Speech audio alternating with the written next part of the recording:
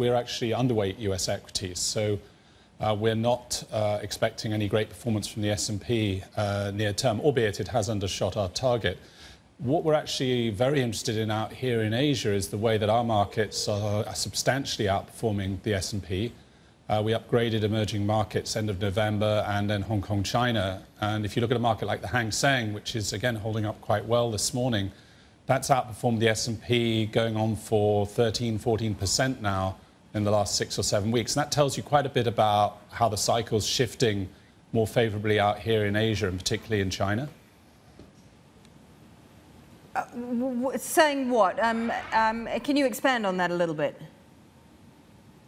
Well, obviously the Fed, as your earlier commentary was showing, is still hiking and still indicating 2 hikes next year and engaged in balance sheet reduction. China is beginning to ease in really quite a major way. And overnight, again, we had news on this new medium-term lending facility, a 3-year facility specifically targeting lending to the private sector at a new low interest rate of 3.15%. We've also had measures coming out of China in relation to property, so easing of the mortgage rate in Guangzhou, right next to us here in Hong Kong, and in a city in the north, Hezhou. And we're also hearing about local government bond issuance being accelerated into January.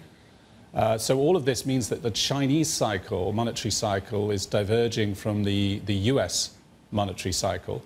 Now, there may be some implications there vis-a-vis FX, but broadly, for the markets, where obviously a market like Hong Kong derives its earnings, almost entirely from China these days, the Hang Seng, that's got to be positive when China is easing. Hi, I'm Emily Tan, and thanks for watching CNBC. You can check out more of our videos by clicking on the boxes on the screen, and don't forget to subscribe to the channel for more. Thanks for watching.